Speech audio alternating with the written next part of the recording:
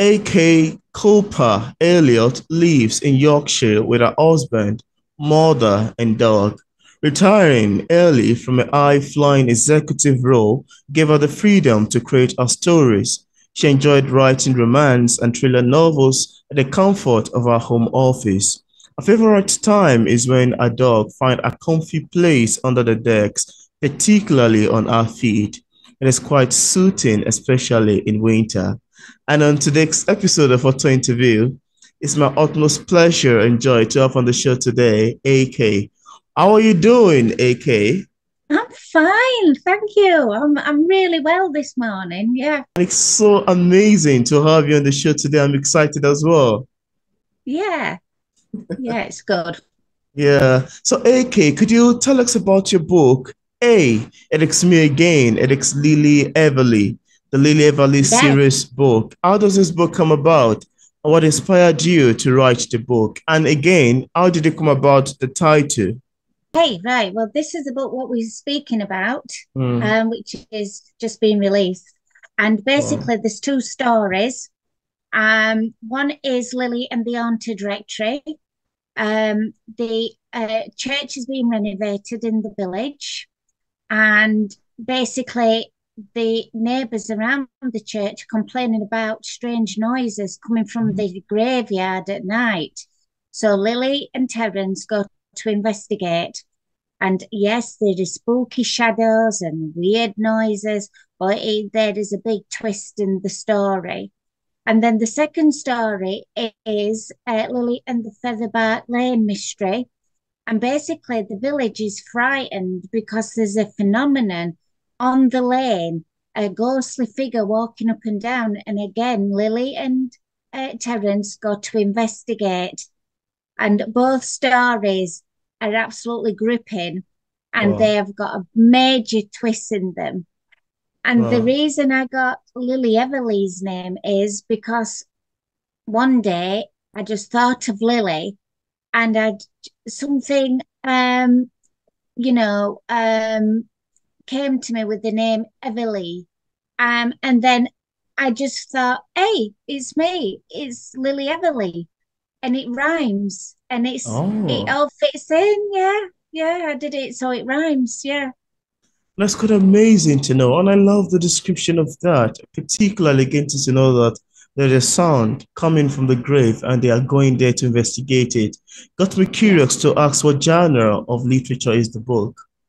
Right, it is children's, but it's people think, oh, it's for like babies, 3 year Oh, olds. It's not. It's from 6 plus. A good reader, at that category of 6 years old could read this. oh, But it's even adults can read it. It's such a good story. So I always say to my publisher, it's from 6 plus. Let's go 7 years and upwards. oh, that's quite lovely to know. And I also love to ask you, AK, for readers who haven't read the book yet, and of course, without giving much information away, could we have a sneak of what we'd expect picking up the book? You can, yes. Yes, basically, Lily Everly, I'll do the onto directory. Lily Everly is always is listening in into conversations because her father, Professor Everly, helps Sergeant Smithy Mm, um, to close his cases, when there's problems in the village with, theft or disappearances, and Professor Everly gets involved and helps his friend Sergeant Smithy. Well, Lily is always what we call earwigging, listening at the door, and she goes to Terence, who has a laboratory under his greenhouse, and they both go out and investigate the case. They actually solve the case, and but what she does is she passes a note to her father or Sergeant oh, Smithy, and they catch the criminals, and that's what it's all about. well, But this creepy stories is about Reverend Denton, who actually goes away from the church to another church in another village, Lily actually becomes involved in this case because Sergeant Smithy is having complaints from the villagers about weird noises coming from Hmm. the graveyard and rectory. So Lily and Terence actually go into the rectory and they find something which it doesn't add up, basically. I can't reveal all because it'll give the story away. So Hmm. Lily eventually climbs into the cellar and she actually climbs into a coal chute and she listens to what's happening in that rectory. And that's where the story, I can go up to because otherwise I'll reveal a lot of things in the book. Wow. That's quite actually very nice, and I love the sound of it. It sounds very intriguing to me. I love it so much. Thank you so much for sharing. Yes, Now, I yes. also love to ask you, AK, as authors, we all have different ways of reacting to feedbacks and criticism of our works. I'm Mm. curious to know your opinion about criticism. How do you react to negative reviews of your books if you've ever had one in time past? Well, first of all, everybody's free for, to their own opinion. Yeah. So they're entitled to their own opinion.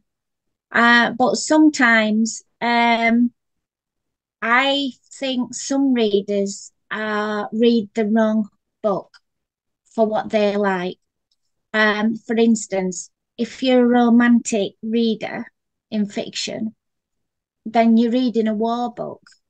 It doesn't mix, and your conflict of opinion would, Mm, you know, show in your review, basically. And sometimes, if I have had negative reviews, which is very rare, but I do get the odd one, I think, is this book for you? Are you reading the right category? And that's where I think the reviews go wrong because mm, people say, I'm a reviewer, but they may prefer romance books or they may prefer, you know, uh, science fiction books. it's true. They read the wrong category of book, then it can reflect on the review, and that's how I look at it. Mm. Wow, I love your take on this actually, and it really do Mm, make for an interesting discussion. Now, there's this mm, question, AK, that I love asking authors that come on my show. yeah.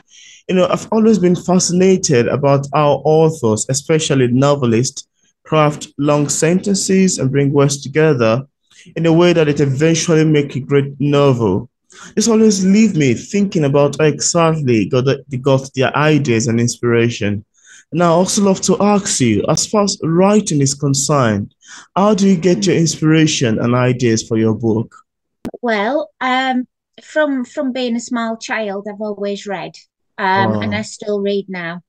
And also with my life experience, Mm, I've come across different characters, different situations, and I kind of put them into a blender and blend it all mm. together, and I get my stories from what I've seen, from what Wow. I've heard, from what I watch.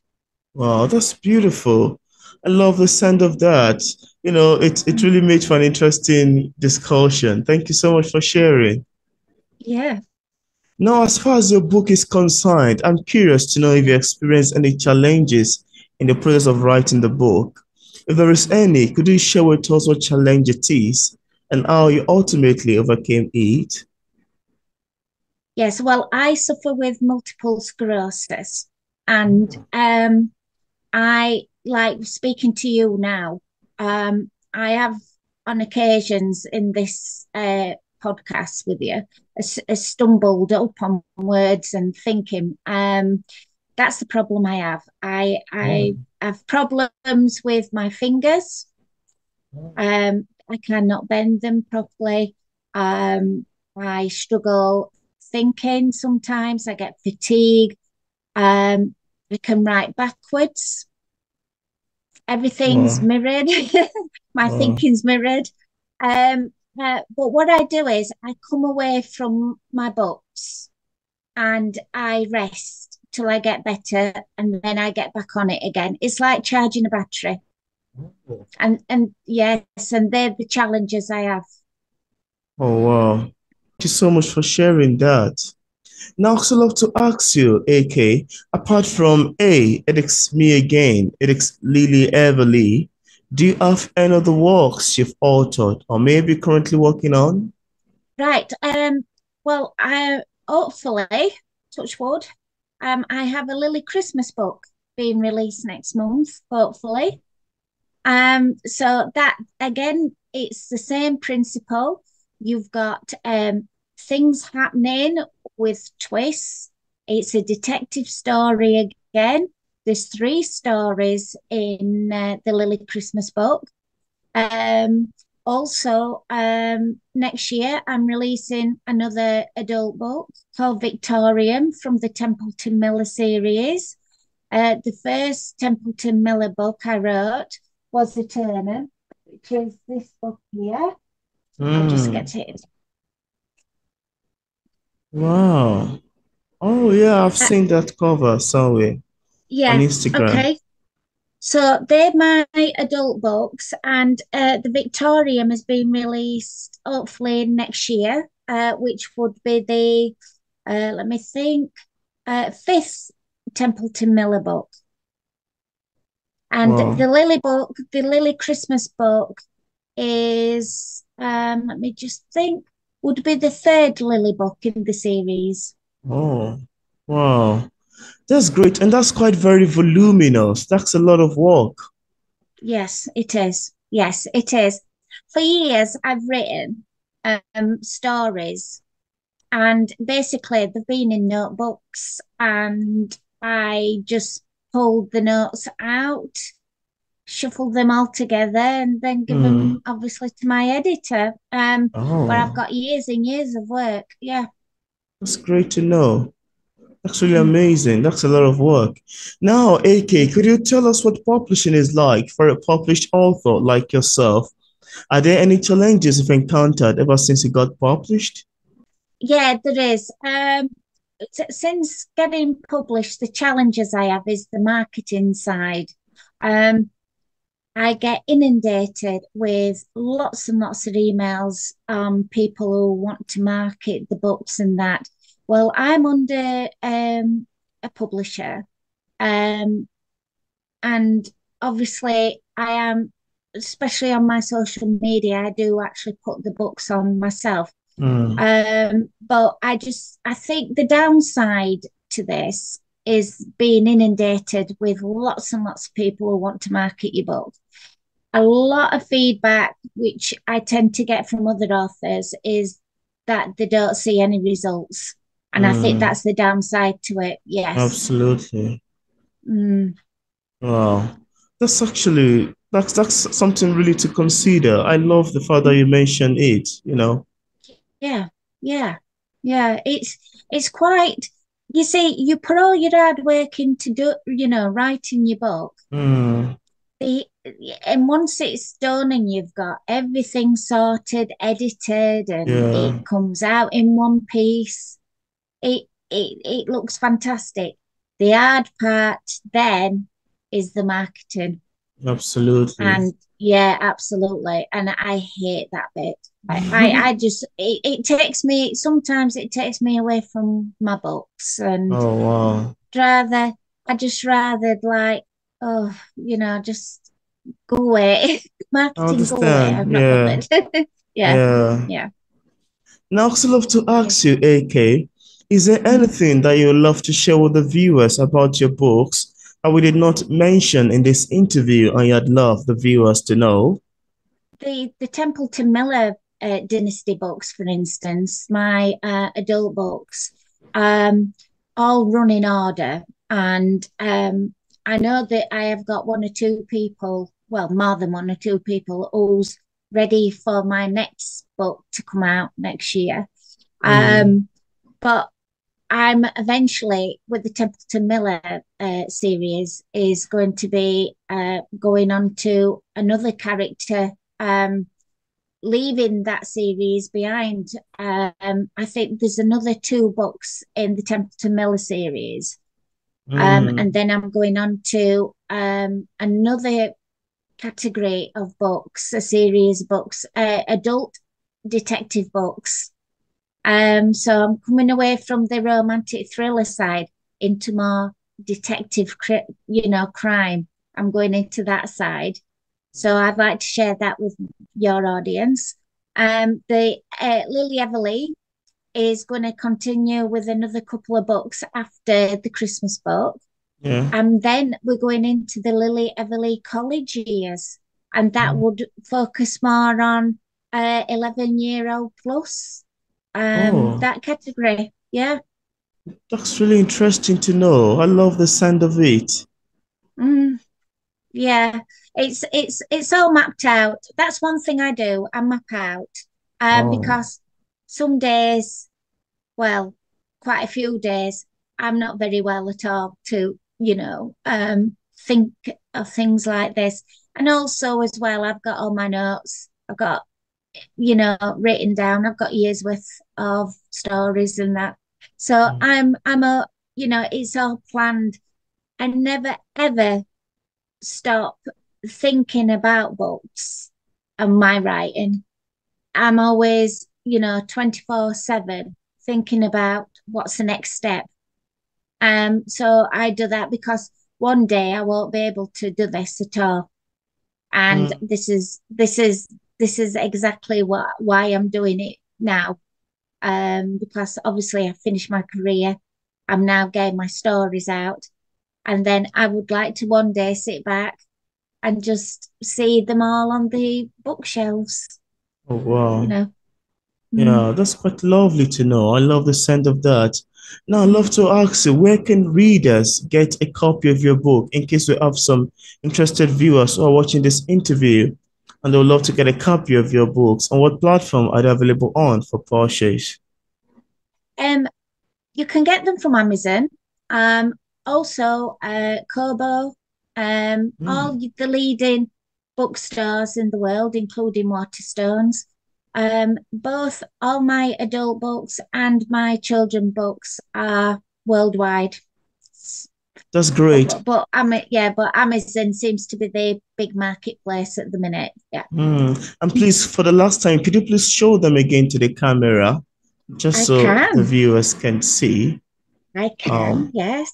There you yeah, go. that's Hey, it's me again. It's Lily Everly that we talked about.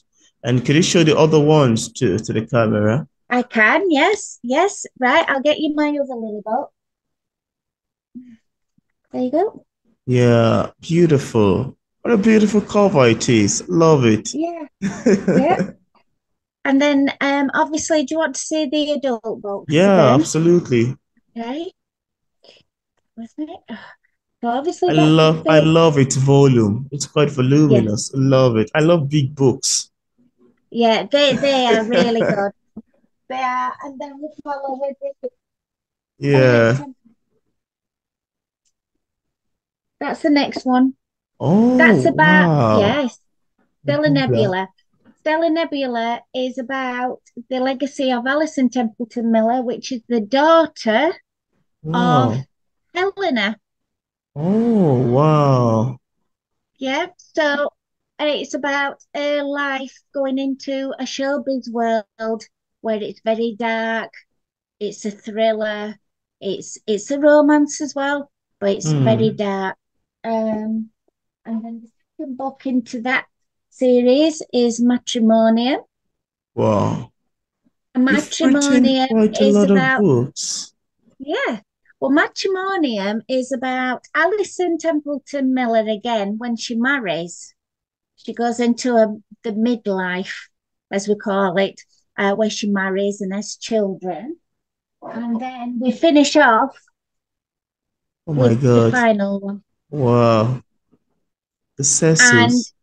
Wow. Decessus, yes. And Decessus is Latin for death. So that's Wow. Alison's. So that's Alison's latter years. And that Wow. finishes the trilogy. That is a trilogy. Stellar Wow. Nebula, Matrimonium, and is definitely the trilogy, which ends it. And then in February, hopefully February, there should be Victorium coming out, which is the Wow. Sebastian Dupont story, which is the Templeton Miller Wow. series again. I really need to commend your works. It's quite a lot to craft all these long works and all those books. It's a lot of work. Congratulations. Thank you. It's really a Oh, lot of work to sit and write all these big books, you know. I always commend yeah, authors' works, and it's very important. That's one of the reasons why I love spotlighting indie authors, because we are putting in quite a lot of works. Spotlighting yes, authors, rather, because I know everybody's not yes, indie, because we are putting in quite a lot of works. It's really a yes. lot of work. Well done. Yes, yes. And like I said, we've got another Lily book coming out for Christmas. Wow. There will be a Lily book coming out next Easter. I've got a Victorium coming out for the Templeton Miller dynasty. Oh my And goodness. yeah, and then I've got plans in on a couple more Lily books, and then we're going into the Lily College years. Wow. And then the Templeton Miller, we got the Emile story. Um, I'm thinking about doing a Benedict story, and then that will finish that series, and then we're going into the criminology side of detective books for Wow. the adults. That's really Yes. amazing. That's really amazing. And I love to link in the discussion part of this interview where interested viewers can get a copy of AK Cooper-Elliot's books directly on Amazon and on other media platform. So thank you so much, AK, for Yes. accepting the invitation to be featured on P English Literature. It's a pleasure having this conversation with you. Yes. Yes. Same here. I've enjoyed it. I have stumbled a little bit this morning. But that is the condition I suffer with. I But understand. apart from that, I've enjoyed it. Thank you very much for inviting me. You're welcome. It's my pleasure as well. And I do love it too.